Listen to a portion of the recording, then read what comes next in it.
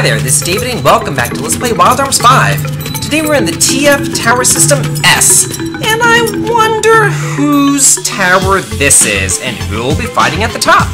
Well, oh, it's Carol's tower. Great, my favorite character. Can't wait for all this. Yeah. Oh, yeah, it wouldn't help him at all because you're completely useless. Yeah, and he's really strong, too. Oh! Okay, well, what's wrong with that? So why don't you go to him and let him take care of you? You know, you're still, like, you know, a little kid, and you need a parent, you know, somebody to take care of you. Or Greg can take care of you, but, Greg's all mine. Back off, Carol! Oh! Yeah, that's true. You were abandoned by your parents, and I can totally understand why, because you're completely annoying. Oh, well, how'd you hold the professor back? I thought that you were pretty smart and you would, you know, help him out. Oh, okay. Well, I guess that kind of makes sense. So you don't want to hinder him, but you have no problems hindering us. She hasn't really explained much of anything to us. Every time that we ask her to explain something, she's like, "I'll tell you later. I think it's better if you find it by yourself." She never tells us anything. Oh. Yeah. Kind of the same thing here. The harder that you try, the more you get in our way, too. Pain in the ass. Oh. Okay, well, sounds familiar. Yeah. Same old, you're just stuck in that rut. Oh! Okay. So, why don't you break the vicious cycle from us and leave us and become independent from our group as well? That would be really nice. Bye, Carol. See ya.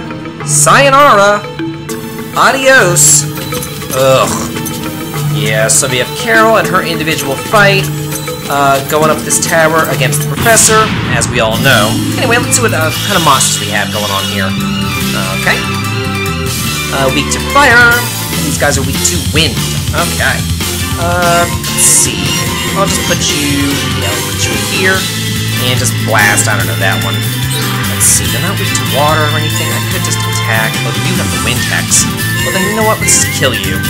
You still get a double blast on the, even if you're not on a lay point, it's really nice. I can blast you out, kill you. Can I just kill you? Yeah, so I can kill you. It really doesn't even matter at this point anymore. There we go. Use another blast on this guy and take him out. Woohoo! Well, that wraps that up. Look at that experience! 18,000 experience just from a random battle. It's so good. Yet bosses still give you, like, pittance. It's kind of ridiculous. Anyway, just go up these stairs. Oh, what do we have here? Let's see. We've already seen them. Oh, mollusk here. Fatal to fire. Hey. And these guys are also weak to fire. And you are on the fire hex. Where's Greg? Oh, way over there, of course. So we need to do something about that. Can you kill him? At least make it so that Greg can get through? Oh, well, let's see.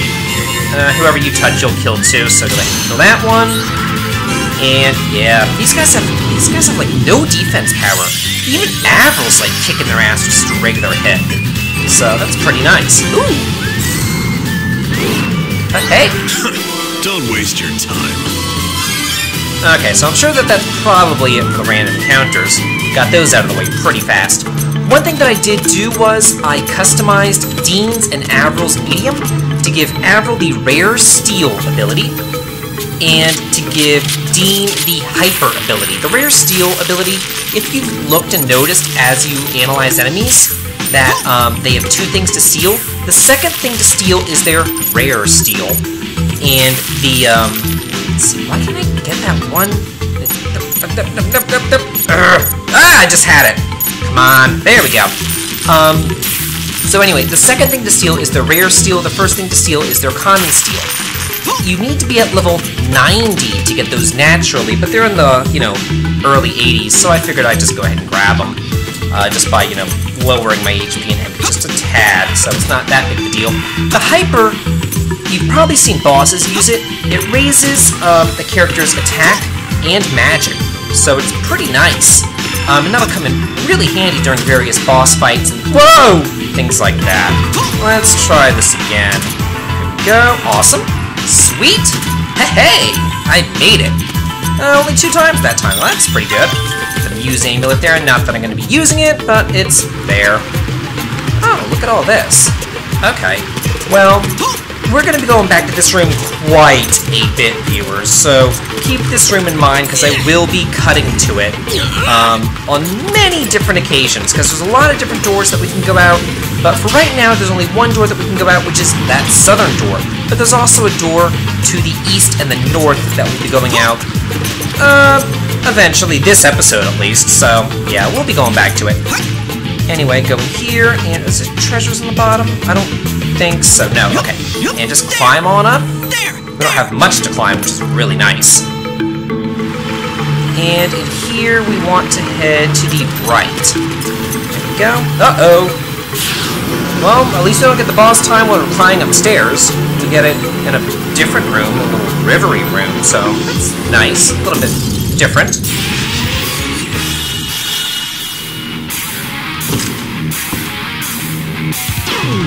Okay, let's see again. These guys what we got here.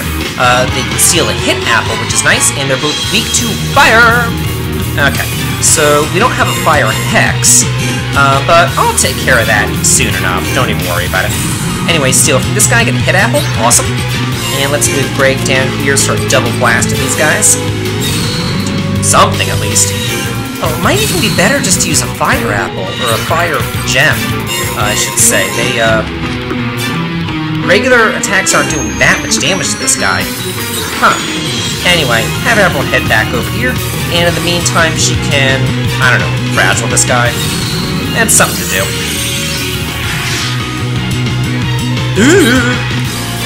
Let's see. Yeah, let's try that, see if it's any better. I have so many high fire gems anyway.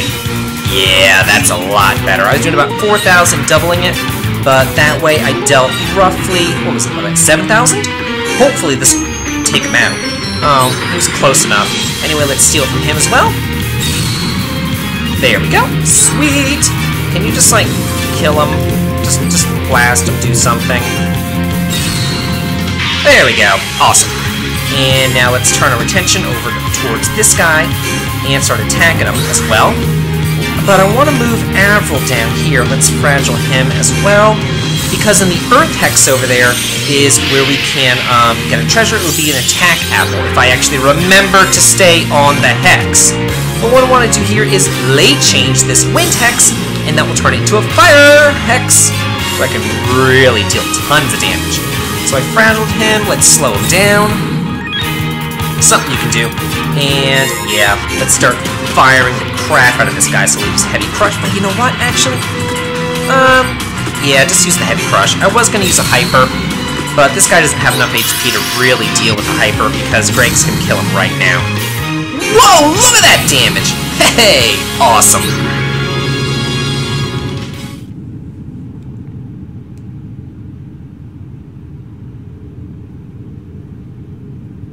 Sweet! Got my attack apple. I actually remembered this time!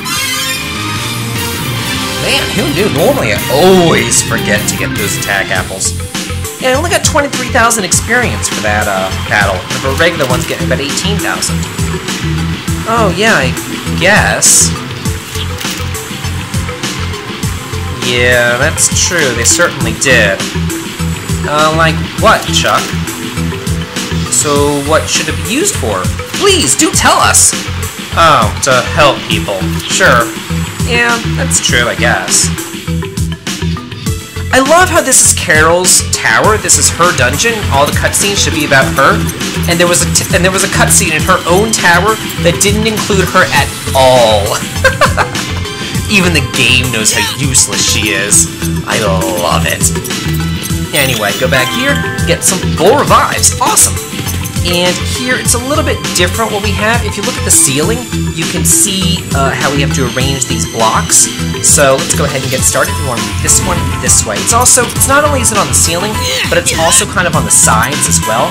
So you can see it, two different ways as to how these blocks need to be properly lined up. Oh, you know what? I gotta move that one over. So, okay, I'll do this. So you can see that one that way, this one here. Then push this one down. Yeah, over. Come on, over. And up. There we go. Then we just gotta push this one. Come on. I probably should center my camera so that it's facing due north, but it seems like every time I do that, it kind of screws up. When I say that it screws up, all I mean is that the it's not like the game screws up or anything. It's like the camera has like a mind of its own and it just does what it does, I guess. Anyway, as far as where that door opened up, it's not that one, but it's on the other side of this room. It's that door right over here. So I probably should have cut to it, but it's right there. Whatever, I'm not gonna worry about it.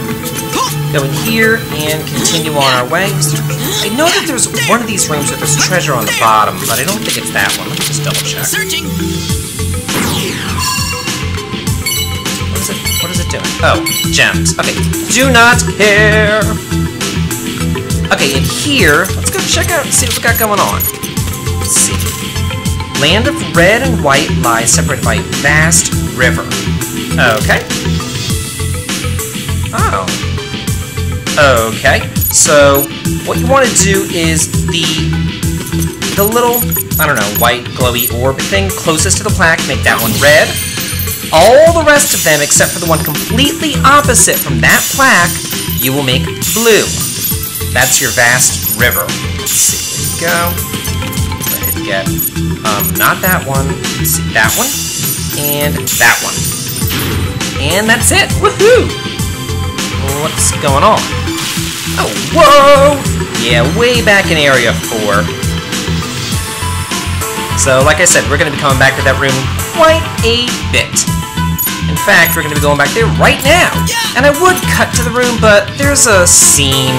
So I'll do the little scene thing, and then I'll cut to the room afterwards. Because as we know, Carol's oh so important. Oh, what's that? Yeah. Hurt her! Make her run away! Make her cry! Yeah, she was. Oh, yeah, that's true. You are running from the past.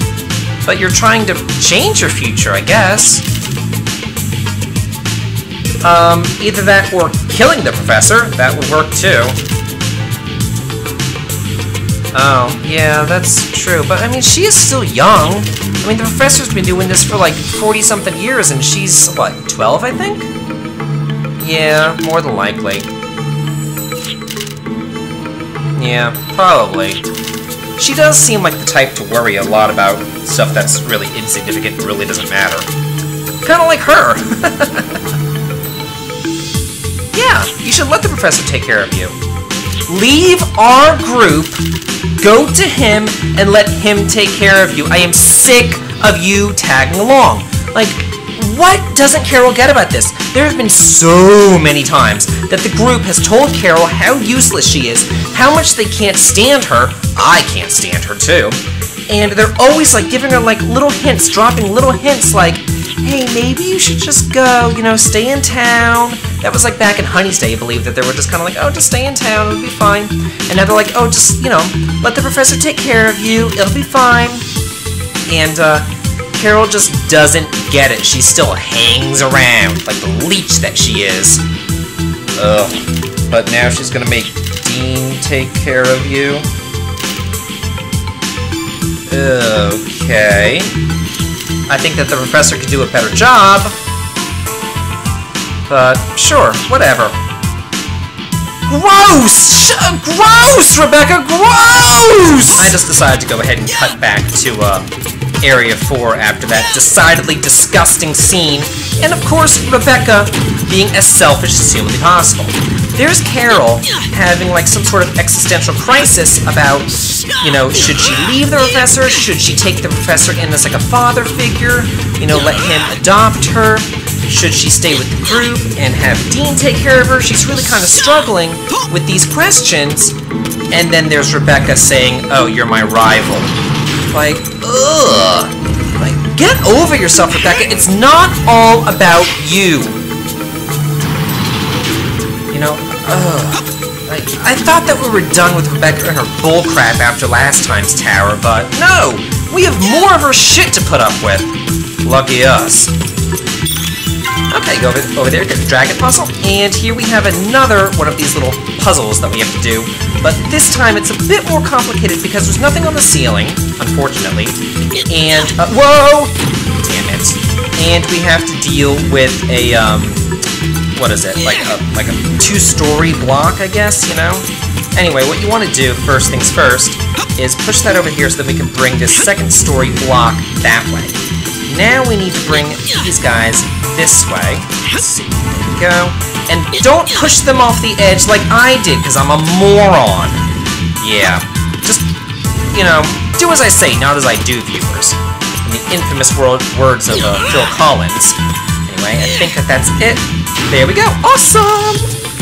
Where could it possibly come from? Well, let's head out here and find out. Okay, so out we go. We're in here, and it looks like there's a new exit right over here. So let's take it. And away we go. Okay, and yeah, this is what I kept on knowing that I knew that there was a treasure somewhere in the bottom of one of these pull rooms, and I didn't want to miss it. Because I've already missed one treasure in one Wild Arms game before. I'm still upset about that. And you know what? Nobody has ever told me and come back and be like, hey, I found the treasure that you missed, and like, you know, just left a comment, even though I asked for comments about it, but nobody ever did. So I don't know where the hell that freaking treasure is. Pain in my ass. Okay, so here we have another little puzzle. So first things first, what you want to do is go ahead and get this treasure. Just shoot it with a bullet, you get duplicators. Then put on your power shot, and facing the treasure, you want to hit this one south, then you want to hit this one west. You can target it. There we go. Then this one south. Awesome. Which opens up that door, but we first have some Soul Nigers that we need to take care of. So let's do that. Yeah, let's go. And again, this is going to take quite some time, so I think I'll probably just end up fast-forwarding, ending the video after the Soul Nigers. The towers are so formulaic, so I figured I'll make my videos formulaic too. Anyway, these guys are all weak to fire, and there's the Fire Hex, so that's the first guy that we need to take care of. Let's try our new Rare Steel, see what we can't find. Nothing! Of course. Anyway, let's do some dual blasting on the Earth Hex here. Do 14,000 damage! Hey, awesome. Go ahead and blast him with that critical hit. Bam! Yeah, we're really putting these guys down. I really want your Rare Steel. Woohoo! Got the 4 Revive. Those will come in handy for some, like, mega bosses, so I want to get as many of those as I possibly can, because you can't buy them, and they are difficult to come by. So here I can steal 3 of them, and I totally will. This is the main reason why I wanted to make sure that I was able to get that Rare Steel. Okay, awesome. So now I got the Fire Hex to myself, so I'll put Avril in it, just in case these assholes decide to, like, you know, take it over for themselves. This way they can't. Man, she's really, like, sucking at, you know, getting these guys steals. Can you block it twice? Oh, good. Come on. Let's do another steal. They're really not doing anything to me, are they? Okay, so anyway, let's see. Oh, well, they're weak to fire too, so why not? We'll go in here, we'll use the, what is it, the, Hyper. Get everybody's attack up, especially Greg's, who comes here to blast these guys. And they're not doing shit to you. Anyway, also, the hex that we want to be in to get our Mega Berry, which is our treasure of this battle, is the hex from the Soul Niger. I'll just go to this hex. So that's the hex that we all want to be in. towards the end, and I'll probably just stick Avril in there, because she's not really doing much of anything besides stealing. Whoa! And let's see, to go ahead and kill you, and then focus on the next one, and, yeah, so that's all we gotta do. And I was gonna fast forward, but we only have one left. And seriously? Come on! Come on! You could do better than that, Avril. Maybe I should actually switch and have Rebecca be the thief, since she does have a higher hit stat, and your hit stat is you know, it says how well you steal, and then have Avril be our It's healer. all up to you now, Dean. But I just hate Rebecca. She's just so damn annoying. Anyway, with all that done, next time on Let's Play Wild Arms 5, we'll continue climbing up this tower and take on Elvis himself. This has been David. If you like this, please like, comment, and subscribe, and have a good day.